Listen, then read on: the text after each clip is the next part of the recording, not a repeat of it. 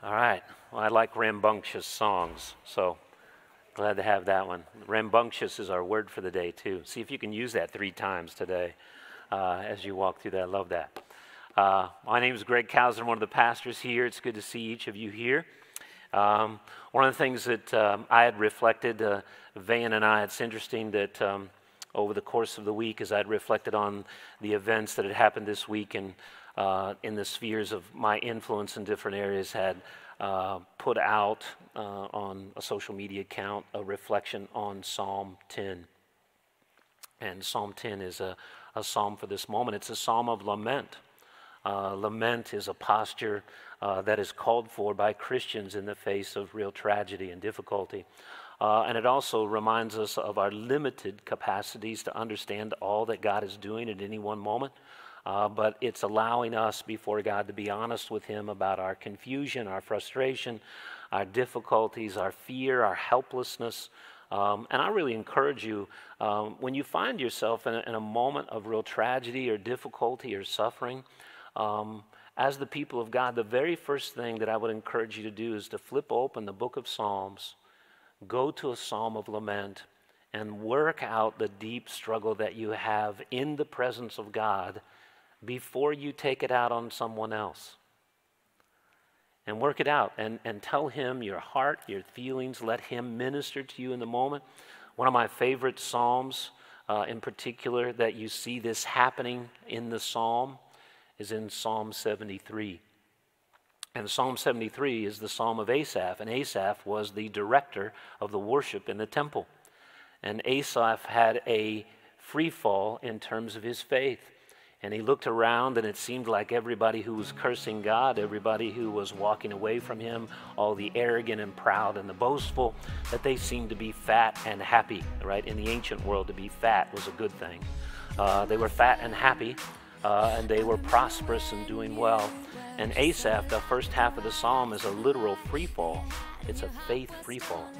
And he falls right down to the bottom, and he winds up by saying, well, maybe I've just cleaned my hands for nothing.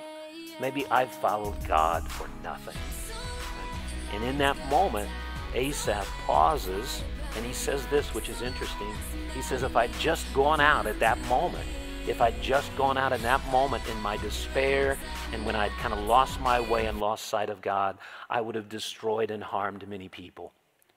And he said, so I went into the temple. I went into the presence of God, and I was reminded that God is a just God, and one day, justice will be served.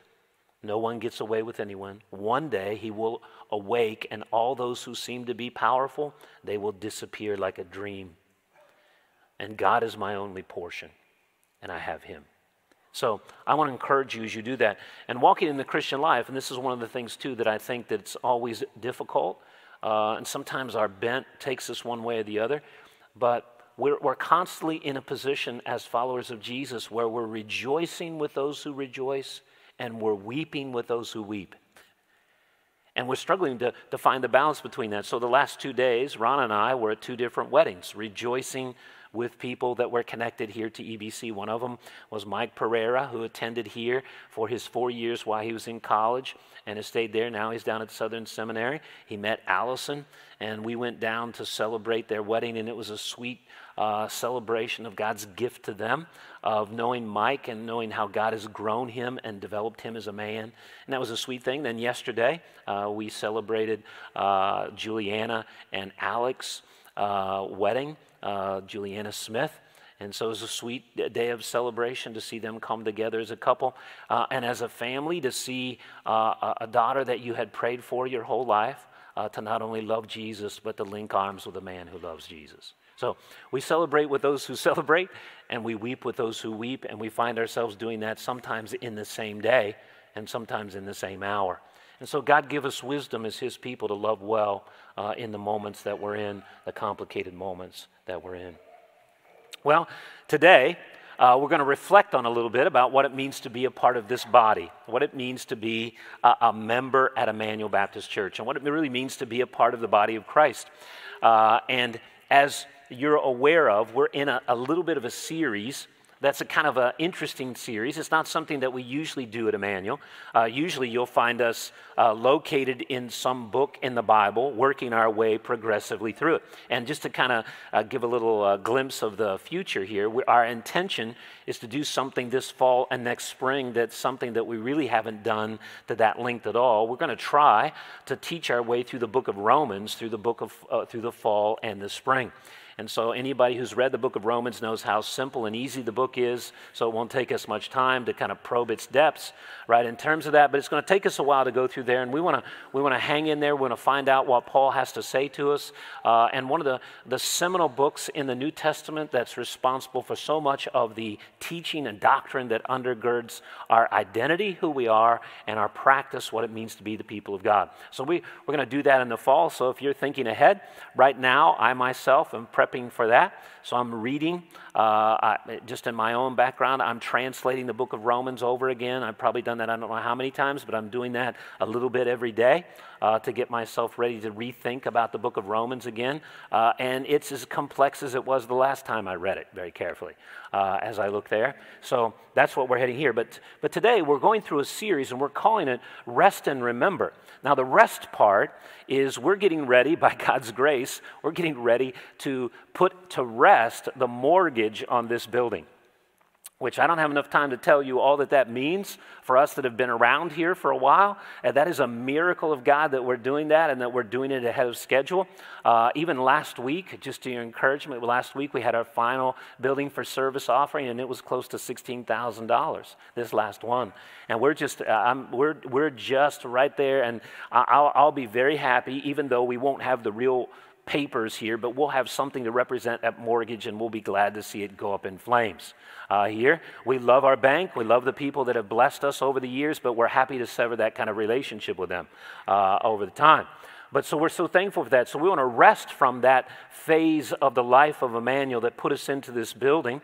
But at the same time, we want to come back and remember. And so we want to come back to do something that's indicative of the people of God. And if you read Scripture, if you just type in, as I put here, you go to BibleGateway.com, and you put the word remember in the search bar there, it'll come up with a ton of verses in the Bible that call the people of God to remember. Remember who God is.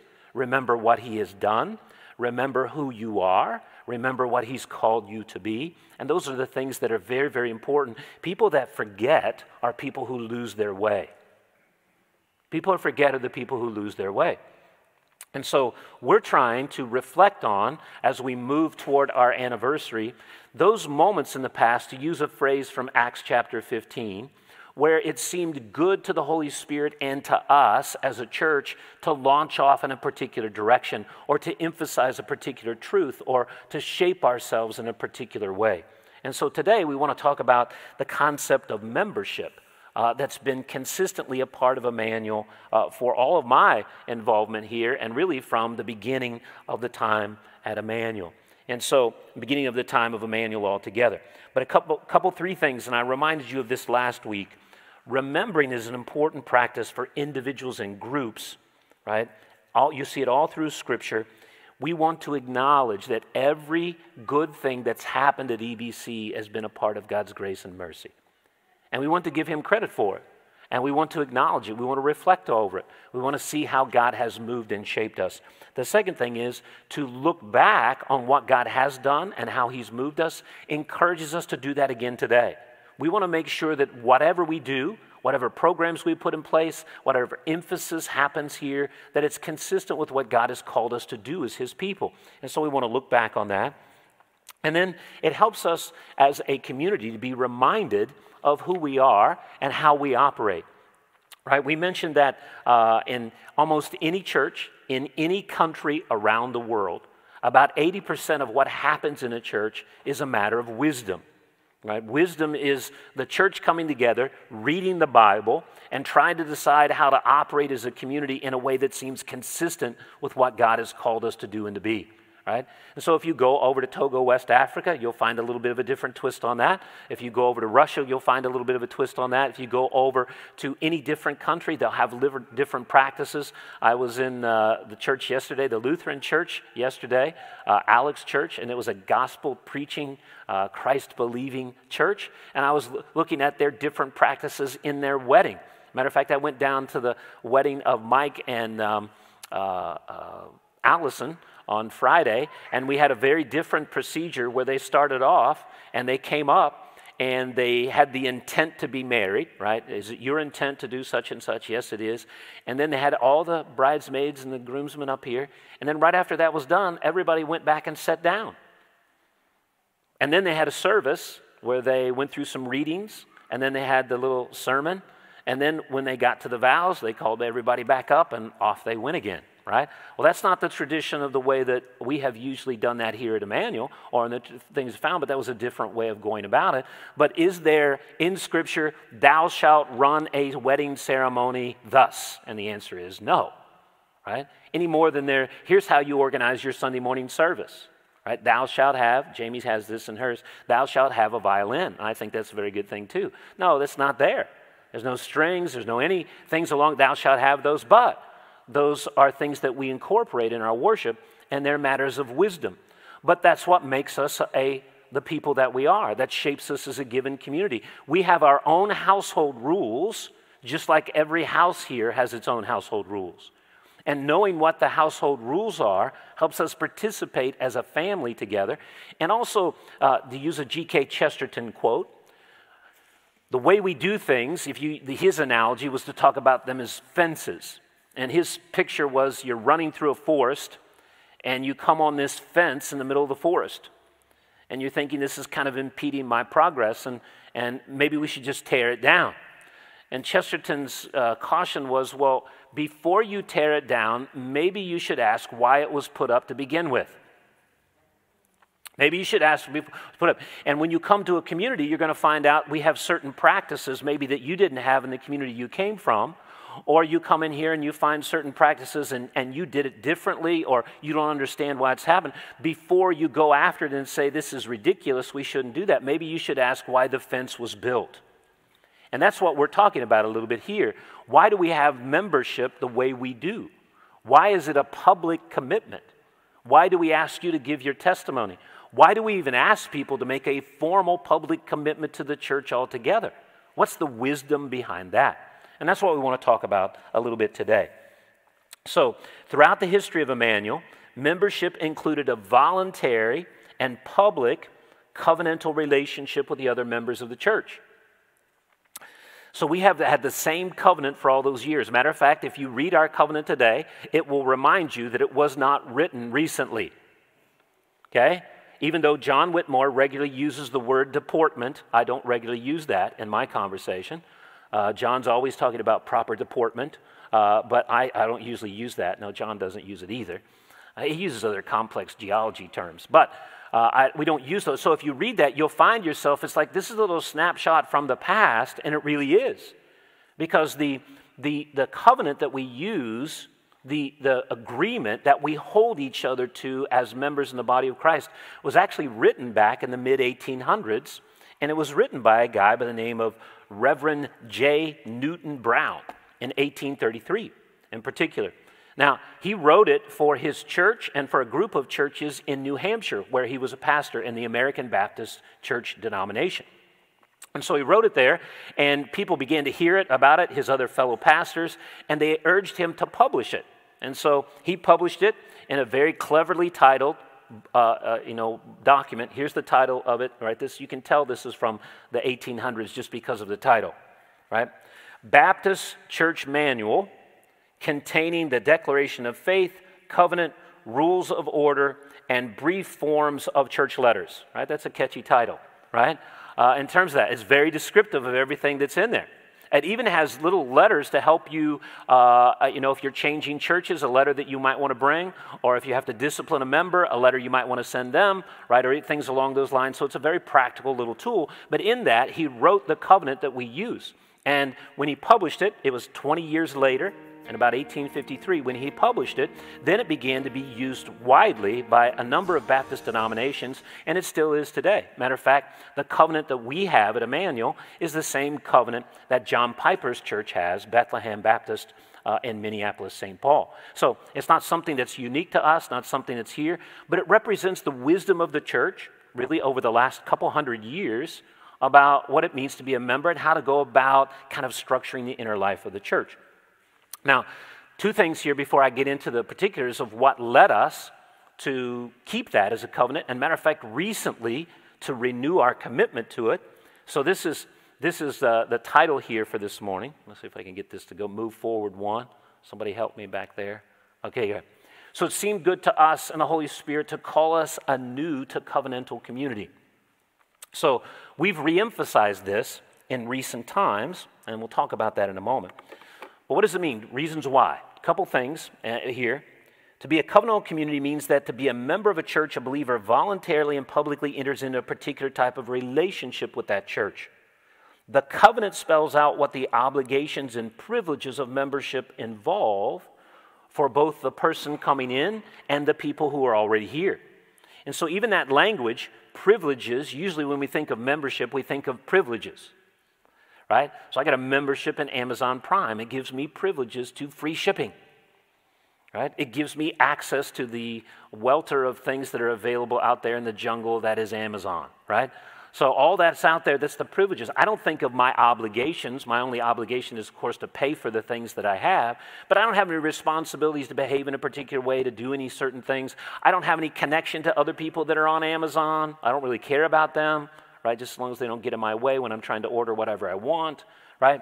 Those are the kind of things, I don't have any connection with them. But the other side is not only do I have privileges, but I have obligations. So some of the privileges I have the privilege of having a group of people pray for me. So this week, and I said this earlier, Barry Skelly just sent me a little note. I'm not doing this to pump Barry Skelly just because it happened, that I'm praying for you today, Greg. And he said, I also pray for you at times when I don't tell you that I'm praying for you. I said, well, I expect that, Barry, but thank you for that. It was a super encouragement to me. I'm privileged to have people pray for me. I'm privileged to have people care about my soul and care about my family and come up and talk to me and say, Greg, how are things going? How are you doing? And to pray for me and care for me. I'm privileged to have a group of people that if I know something happens to my family, they're going to show up to help me because they've done it already. I have the privilege of that. And so I have all those kinds. I've had the privilege over time of having people love on my daughters and some of them lead them to Christ. I've had that privilege of people loving on them to do that. So I have all those things that have come to me. But I also have obligations, right? So I told John when he came in his van prayed today that I was praying for John and Lynn as they go through this very difficult time. I have an obligation to them to pray for them. They are my family member. It's not somebody else's obligations. I don't pay somebody else to do that. I owe them my concern. Yesterday was one of those obligations that I wanted to fulfill happily, is to be at the celebration of an important event in the life of the Smiths. Right? I wanted to be there for that. I wanted to enjoy that with them. My presence is a part of me expressing my love for them. Right? So this morning with Mayor Mays, right? So Sarah Mays, as I see here this morning, I look at her. One of my obligations is to pay attention to her as my sister in Christ. And so we just talk and ask how she's doing, and she'll ask me the same. Right? Because that's one of my obligations, to care for the people, to care for Rhonda and Walter, right? And those people in my life. So privilege and responsibility, and so I have those that spells them out. And the reason why that we want to spell them out is at least 3 or 4 things. I'll mention them quickly. It provides a basis for our unity, right? What are we gathered around? What are we called to do? What are we trying to get after as the people of God? Well, the covenant tells us what kind of people we're trying to be. So we want to be unified in that, and the covenant guides us in teaching and discipleship. Right? This is something I'd really encourage you. I don't know if you read that, the covenant. We're going to read it today. But the covenant, if you're thinking about another brother or sister in Christ and you're trying to evaluate because you love them, how they're doing, the covenant is a good grid to use. Because the covenant talks about the kind of behavior that you expect from a person who's following Jesus. It talks about the kind of goals they should have. It talks about the way they should be speaking to each other and about each other. It talks about the kind of activities they're engaged in. And it should be something that we use in each other's lives to encourage each other to be those kinds of people for each other. Right? So the language that it has here. So it's a basis for our unity. It's a basis for our teaching and discipleship. And then if it has to be, it's a basis for our discipline. Right? So we have had to do that on occasion at Emmanuel. Thankfully, not a lot by God's grace. But we have had to do that when people have stood outside of their mutual commitments to us and lived in a way that's over against what they have committed to do and to be. And because we love them and we believe that the covenant ultimately is rooted in biblical principles, we call them back to that obligation, and we must do it because they're our brother and sister. And my obligation is not only to encourage you when you're doing great, but to warn you if you're walking away from Jesus. It's a part of my obligations to do that. So those are the reasons why, and so from the earliest time, Emmanuel has had a covenant to try to structure it. Now, it doesn't mean that we've always kept it perfectly. It doesn't mean that sometimes it has been broken. Right? One of the sad things in the history of EBC, in almost any church that's existed for the length of time that we have been around, there have been moments where the church was threatened by division, and where it was weakened and it was wobbling on its feet. And God in His mercy has preserved and moved forward in terms of that, both people who have left and people who have stayed. But there have been times when it's certainly true that we have been less than faithful in keeping our covenant obligations to each other. Right? So, but that's characterized us. So most recently, and I recommend this book to you if you want to think about the book that's kind of helped shape a lot of the elders and what we've been thinking recently, is a book by Mark Dever, or Dever, depending on how you say his last name, D-E-V-E-R. He's the pastor of a Capital Baptist Church in D.C. He's also associated with an organization called 9 Marks, people may know of. But his book, The Compelling Community, is a book that is a most recent one that we engaged. This is back in about 2017, 2018. We read that together as elders, began to think about, and we retooled our membership process. We rethought through.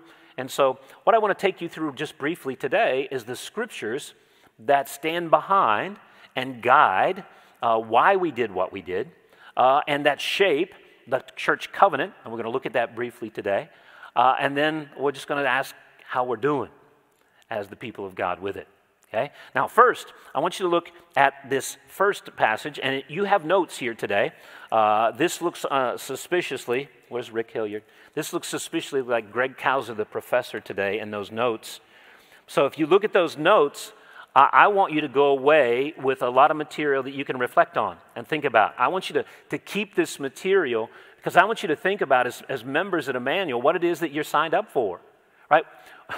One of the things that happened to me twice, Friday and Saturday, right? You know when you go to a wedding, and if you're paying attention, men and women, right? If you're paying attention to the core of the service, it takes you back into the vows you made to your own spouse. Right? It takes you back.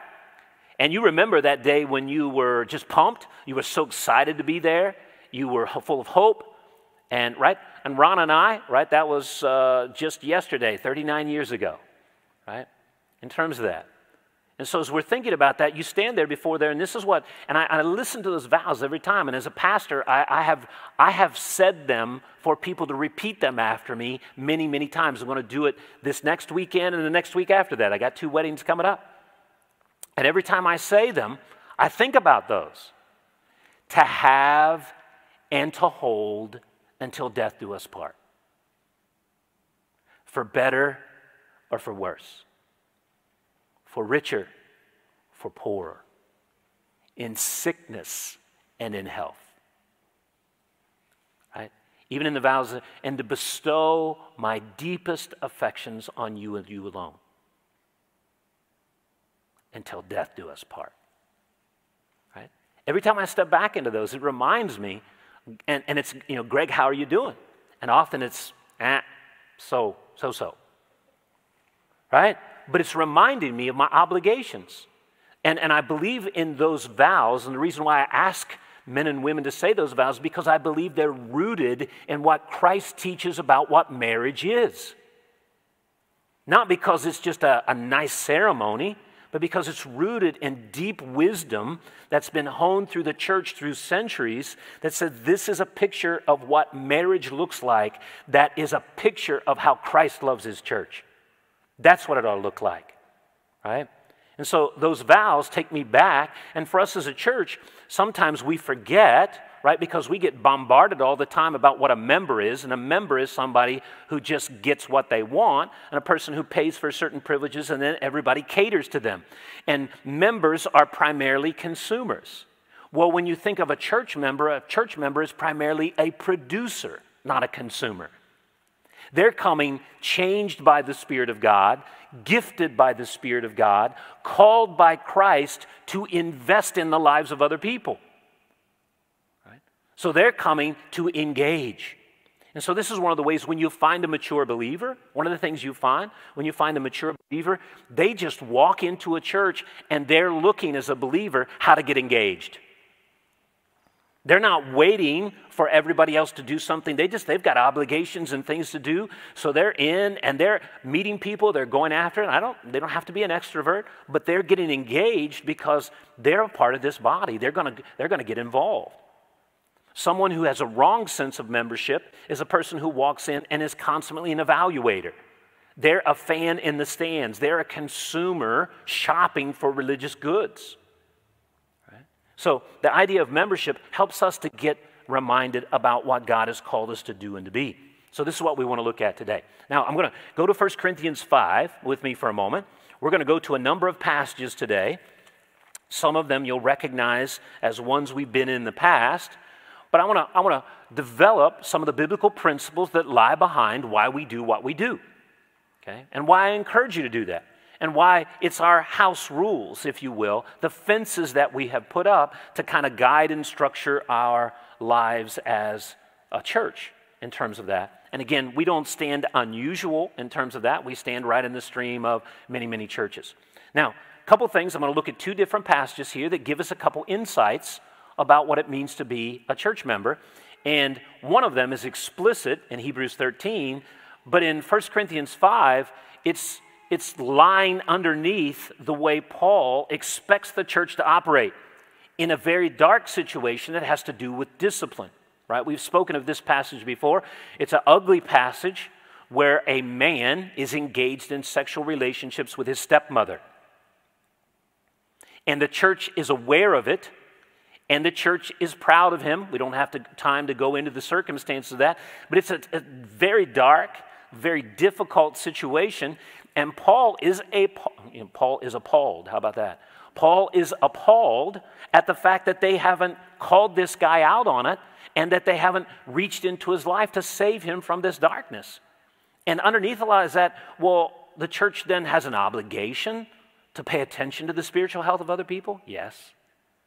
The church knows who they're obligated for? Yes. The church can't just stand back and ignore it? No. And so you're going to find here, and then we're going to draw a couple insights from there. Then we'll go to Hebrews 13 and draw a couple more. So here's chapter 5 of 1 Corinthians.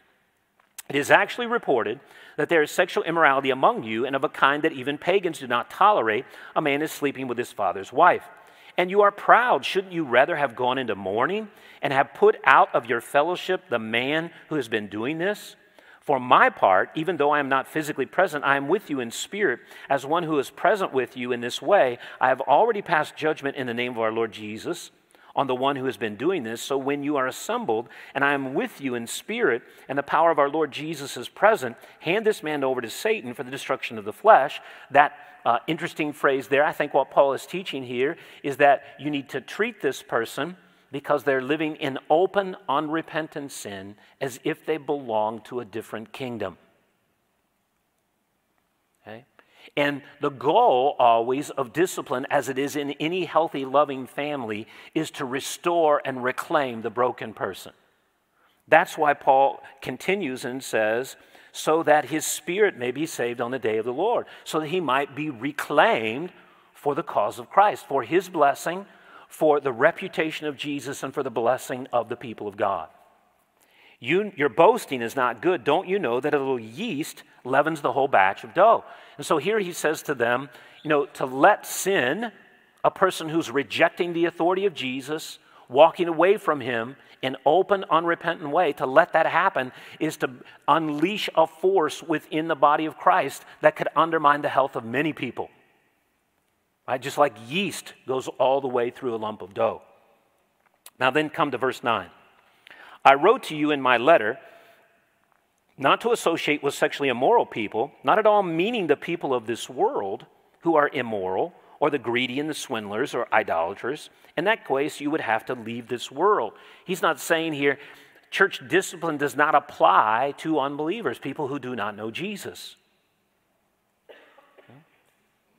But now I am writing to you that you must not associate with anyone who claims to be a brother or sister, but is sexually immoral or greedy, an idolater or slanderer, a drunkard or swindler. Do not even eat with such people.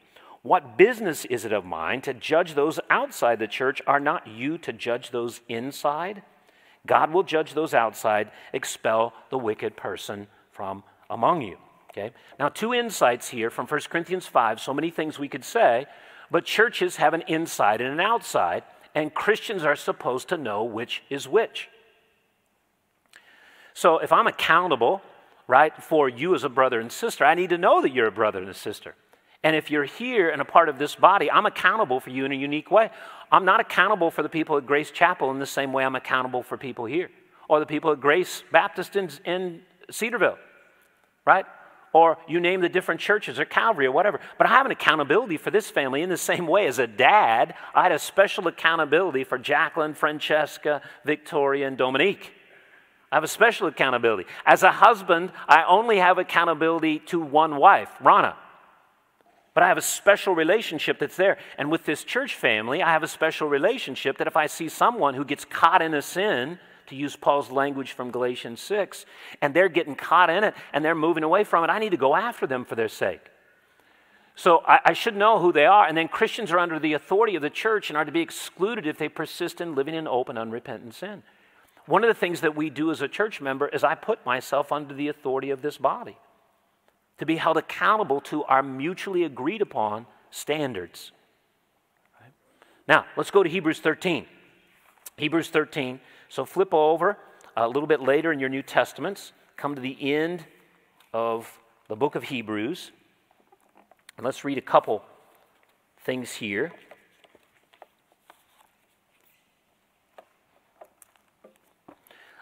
Now, both of these passages, they're talking about the nature of the body of Christ and how it should operate, but both of them bring up things that are just very, very uncomfortable given our contemporary moment. Right? No Christian should ever take the discipline, meaning the pursuing another person who's caught in open, unrepentant sin. That should be taken a journey on your knees with tears and crying out with God in mercy, both for courage and for their repentance. It's never anything that's taken lightly or taken with joy, right? But it's something that's absolutely essential for the protection of the reputation of Christ, the health of the body of Christ, and especially for that person who's stuck in it. Right? Now, here in Hebrews 13, he says some other things that are interesting. Back up to verse 7, and then we'll read verse 17. Remember your leaders who spoke the word of God to you. Consider the outcome of their way of life and imitate their faith. Okay? Now, it's interesting here is that one of the things that should be true of the pastors here, right? This is a weighty thing. Every time I think about this, it's just like when I hear what a husband is supposed to be. When I read my role in the wedding of Mike Pereira was to be a scripture reader. And what was I assigned to read?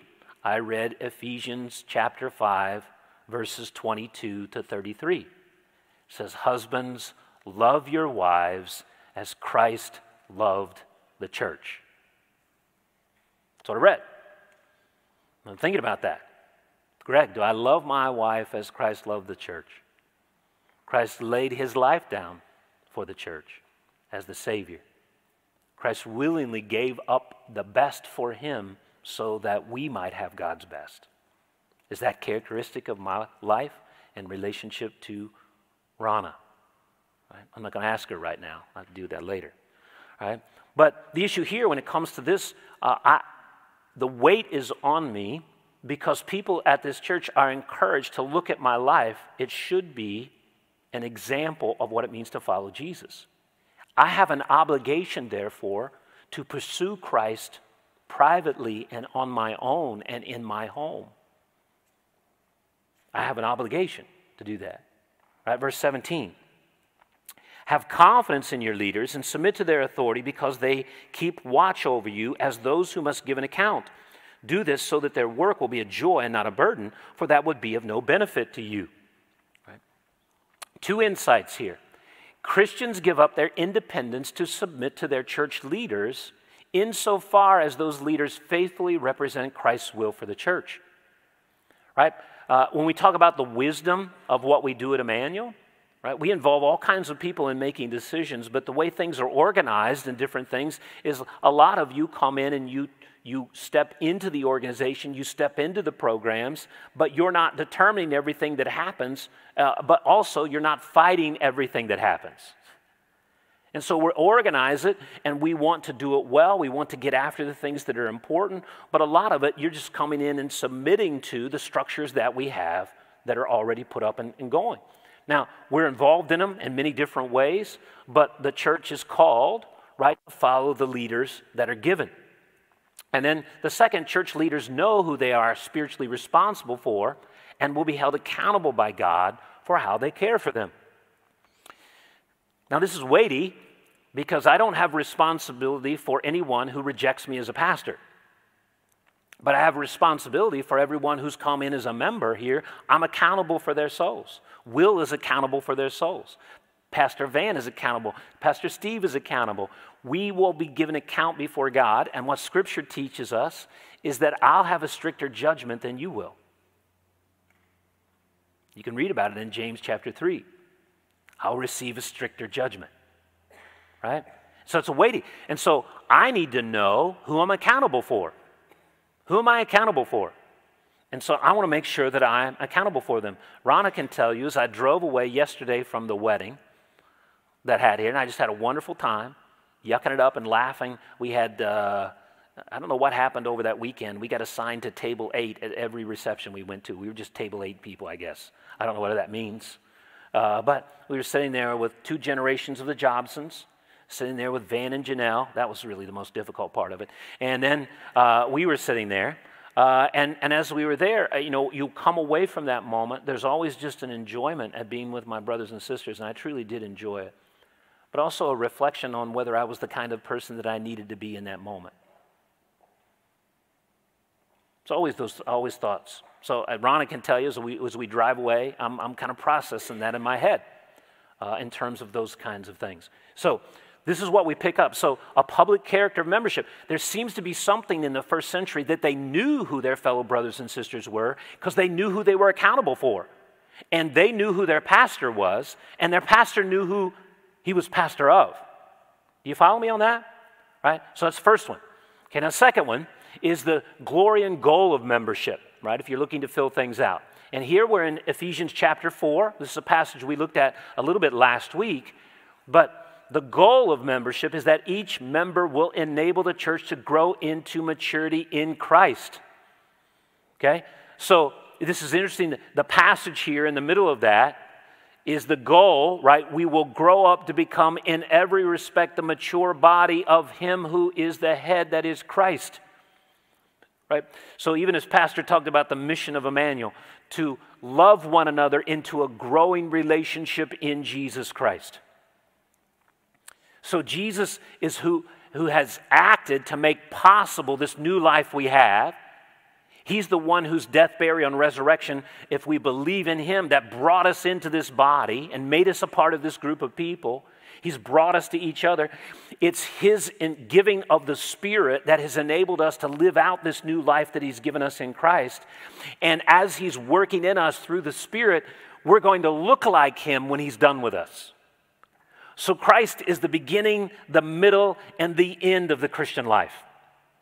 And so what we're doing as believers, I'm loving Andy, I should be, loving Andy as Christ would love him toward Christ. And Andy's doing that towards Sarah, and Marty's doing that towards Sarah, a different Sarah, just to be clear, right? And then Grant is doing that toward Taylor, and we're doing that toward Jason. Jason, he needs a lot of love. I'm just saying that.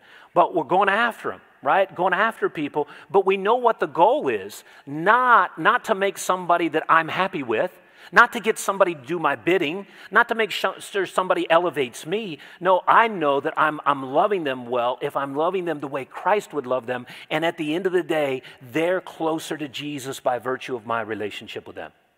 They see him as more powerful, more central, more important. Their prayer life is directed toward him, right? They're encouraging other people to consider Jesus. That's what I'm trying to get to do with each person.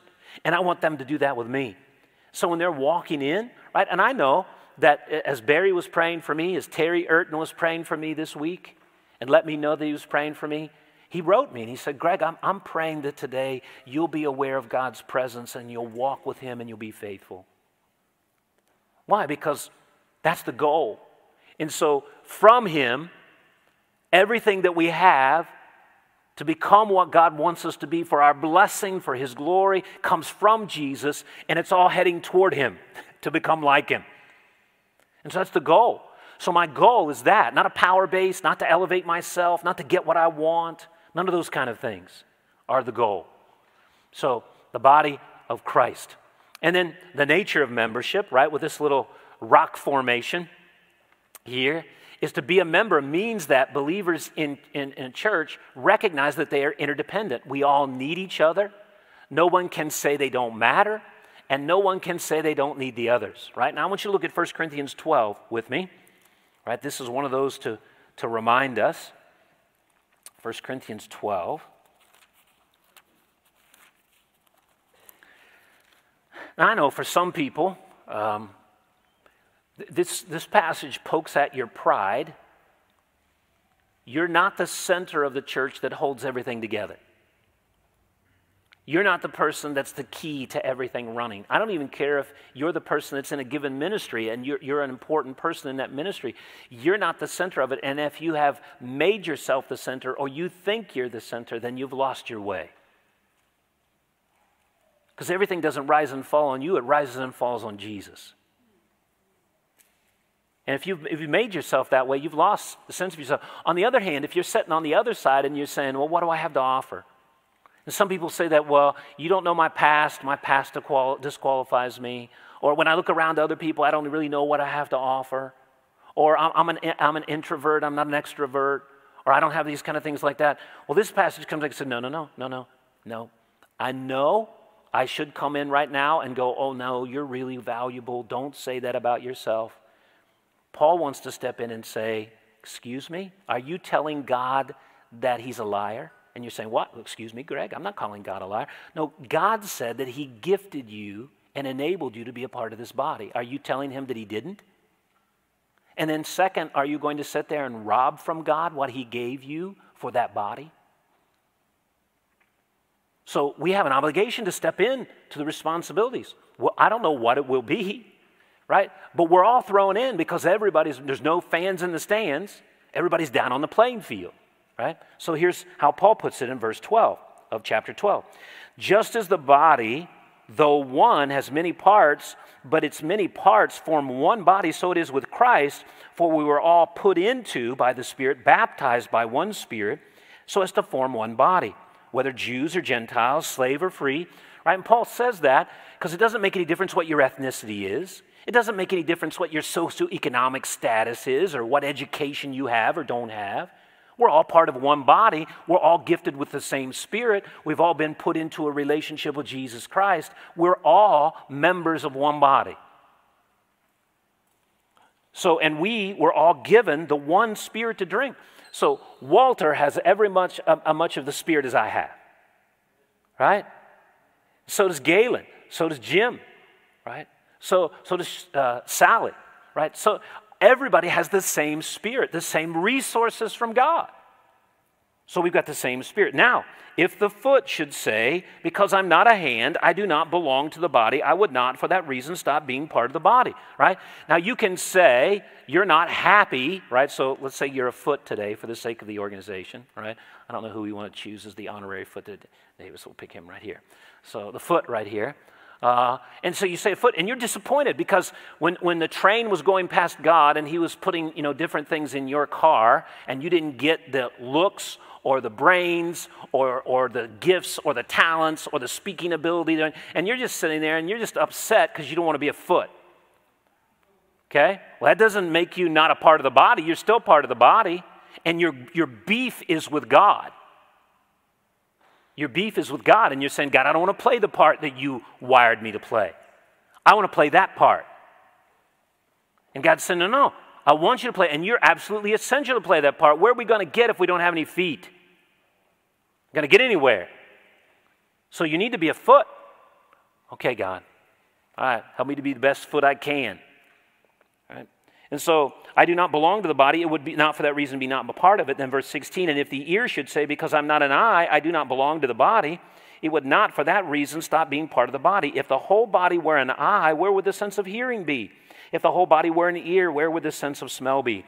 But in fact, God, this is a key thing here, God has placed the parts in the body, every one of them just as he wanted them to be. Man. So you have the gifts, the wiring, the background, and when he saved you and brought you in here, you need to bring all that right in here because your story is going to be important for us to grow into the people of God that God wants us to be. Your story of grace and mercy, your story of God using you, you of stepping in and leaning in on him through tragedy or following him through victories, right? Victories for Christians are as dangerous and more dangerous than tragedies. All those things, we need those. We need your quietness. We need your craziness. We need some of you that are verbal processors and then the other parts of you that hate verbal processors, right? We need you. We need all those people to come in to be a part of the body because God placed you here just as you are. Now, he's going to grow you to follow him, but we need you. And that's what Paul's saying here, right? We're part of the body. We're interdependent. I can't get by. This is one of the things as a pastor, one of the red flags that goes up immediately. If I see a person going off on their own and disappearing from community. That's just a red flag right up the pole. Because that's unhealthy. Right? And you can do it in two ways. You can literally leave. You can literally leave. But we all know as adults how to hide in plain sight. Right? And if you organize yourself when you come all the time to avoid being known, to avoid being honest, to avoid letting people know who you are, right? You're hiding in plain sight, and your gifts are not being poured into this body, and people are not blessing you by you receiving their wisdom and their care. Right? Those are the kinds of things we're interdependent. I need it. Right? I need it. This last week, I needed other believers to give me some insight on how to deal with the tragedy that we're facing. Often I need my wife to wake me up when I've lost my way and I'm getting depressed. Right? We need those things with each other. Okay?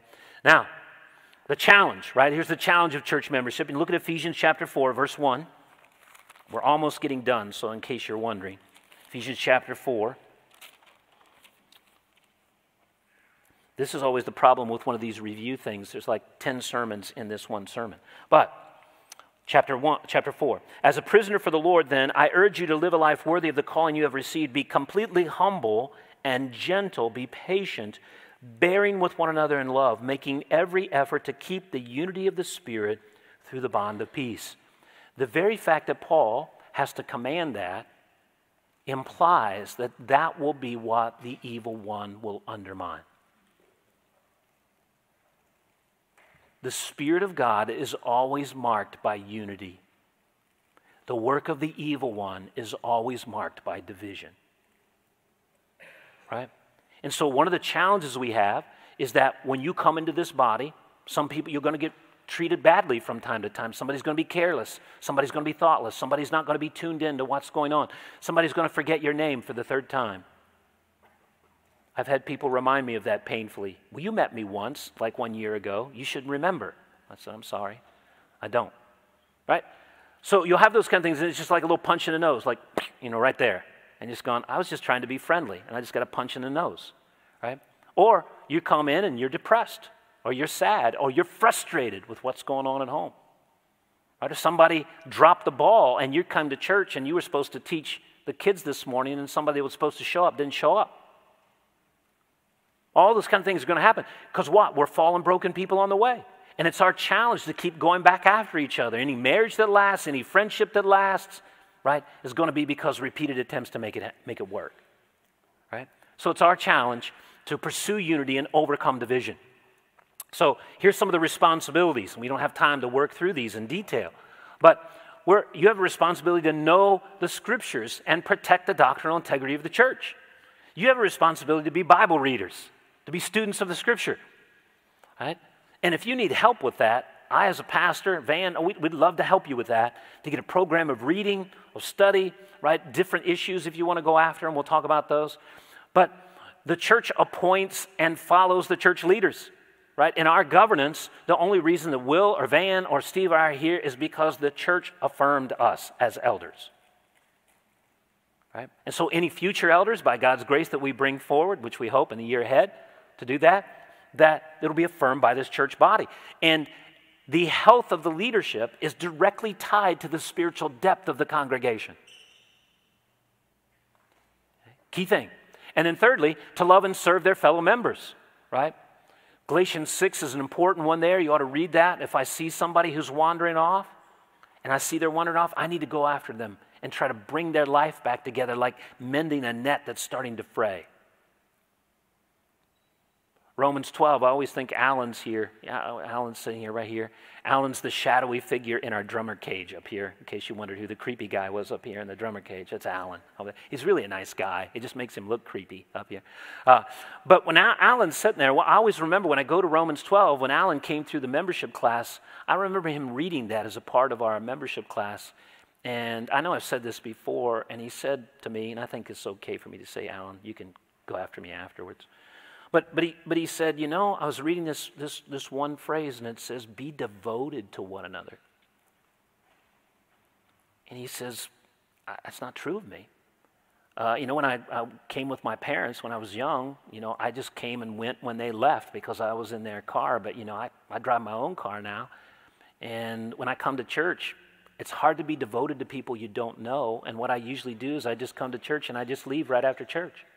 And so I don't know people. I think I need to hang around and get to know people. I said, that's a good takeaway, right, from that one, right? So be devoted. And then to regularly assemble together with each other, right? We need to have our eyes on each other, right? I see Ruby and Josh here today and Maritza, and I had a conversation with Maritza this week that was so encouraging, right, about those. We pray for Ruby and Josh and Dulce, right? We pray for them as a family. But one of the things that we often did, I know I've shared this with you before, but as a family, as our girls were growing up, one of the things we tried to hold on to at all costs, even though it was constantly attacked, we wanted to sit down at supper and eat supper together. And some of it wasn't because we just had all these conversations planned. We just wanted to put our eyes on people and see them. How are you doing? Right? So I know I said this to Mayor Mays this morning. I've known her long enough that when I was looking at her this morning, she was a little stressed today, right? Now, she's probably only stressed like every Thursday, once a month, something like that. But I looked at her today, and she was just a little stressed from things that are going on. I know my wife when I come in if she's stressed, and also my wife will tell me that she's stressed, right, in terms of that. So when we were going down to that wedding, the backstory about going to that wedding on Friday is that we left, we had 2.5 hour drive, and we left with 2.5 hours to make it. And of course, what happened, it rained on the way down. There was a car accident on the way down.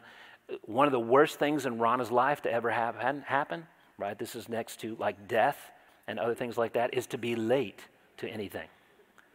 So she was sitting there just, inside her soul, holding this thing there, all the way down. I said, honey, we'll make it, right? And then, of course, we're almost there with like 5 minutes away. And so I text the groom to tell him I may not be there. You may have to find another reader for this passage, right? I'm sure somebody else can read, right, in terms of that. But you have to find that. Then he writes back to me and says, don't worry, we're delaying the start of the wedding because there was a big accident on the road and nobody else is here. And I said, okay, right? So we got there on time, did our little reading and those things like that, but it was a little bit of a tense 2.5-hour drive, right? Wasn't our most, encouraging, delightful moment, right? In terms of that, but we need to put our eyes on each other. We need to see each other. You need to be seen. Right? You need to be seen. Right? When John walked in today, I'm praying for John, the heavy thing that he's carrying, he and Lynn. I wanted to look on his face and ask him how he's doing today. You need to be seen. You need to have people that are looking at you and talking to you, and you need to be seen. We need to assemble. So here's all the different things. We don't have time to go through them. This is a picture that came from an earlier time, right? Where the body of Christ, where the temple, where the Spirit of God dwells, where his family, where the people that are proclaiming the gospel. And we're involved in following the leader. We're involved in sharing our gifts. We're involved in encouraging one another. Sometimes we have to discipline each other when we lose our way. We get together and pray.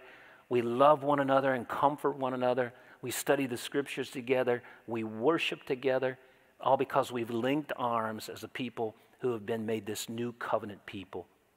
Those are the things that God calls us to do. And every day, so we're evaluating a church. Are we doing well as a church, or are we doing these things? Are we doing those things? You can't measure those things in budget. You can't measure those things in facilities. You can't measure those things, right? This is what we're looking for. This is why when Van talks about here, one of the things that is very encouraging to us as pastors is to see relationships happening horizontally. Because we know that that's what the Spirit does. The Spirit moves people toward each other. And you need people. You need to be loved. And you need people to love in this body. Now, let me end. I won't be able to go through everything here, but this is our church covenant. And this is online. And I want to encourage you to read it. And this is a good occasion, right, on a Memorial Day weekend. My mom, I just keep thinking about this. This is something I think that's lost. I was thinking about it this morning. My mom, as has been her practice over the years, she will go to my father's grave on Monday. She will go there, and my dad was a war vet. I was a Korean in the Korean War. And she will go there, and she will decorate his tomb. She'll visit her mom and her dad. She'll visit her brothers and sisters. And she'll remember.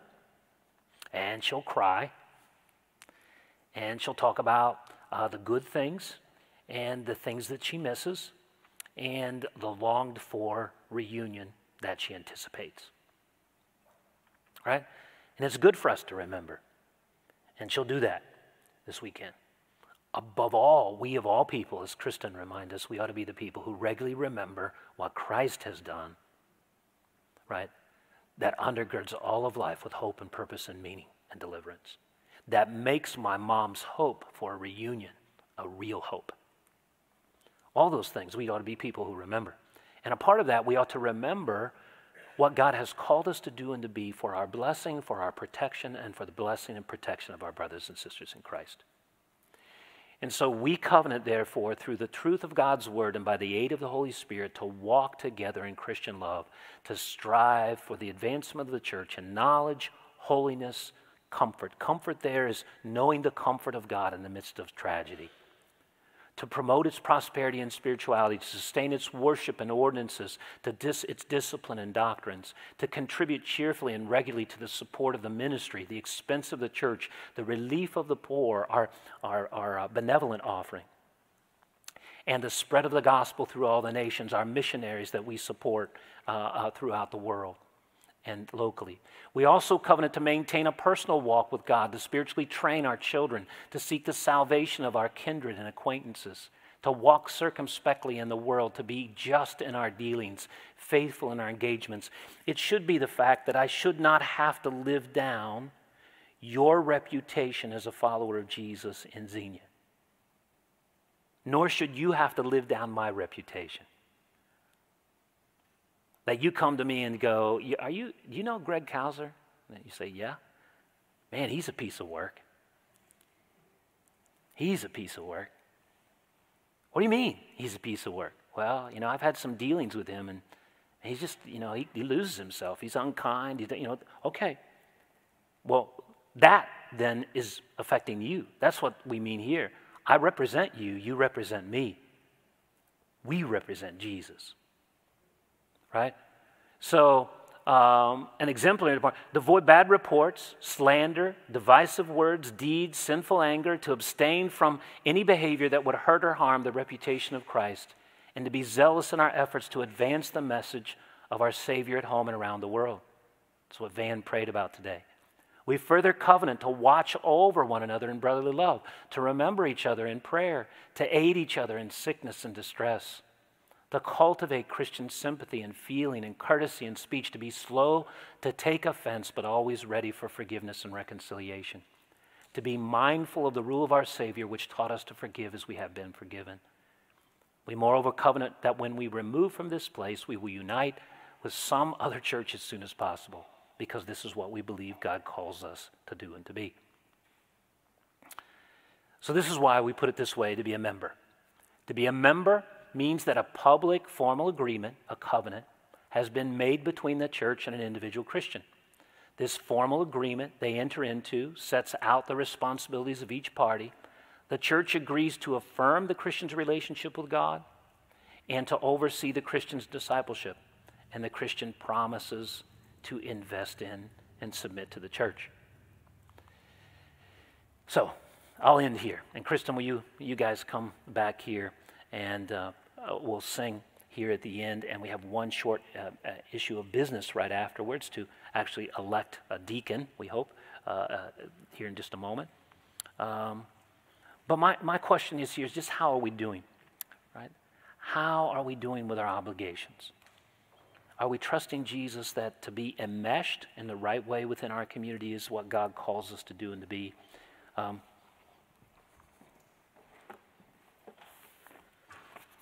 Here's a very simple, practical way, right? You guys recognize this? It says Emmanuel Baptist Church Prayer Prompts from the EBC Church Covenant.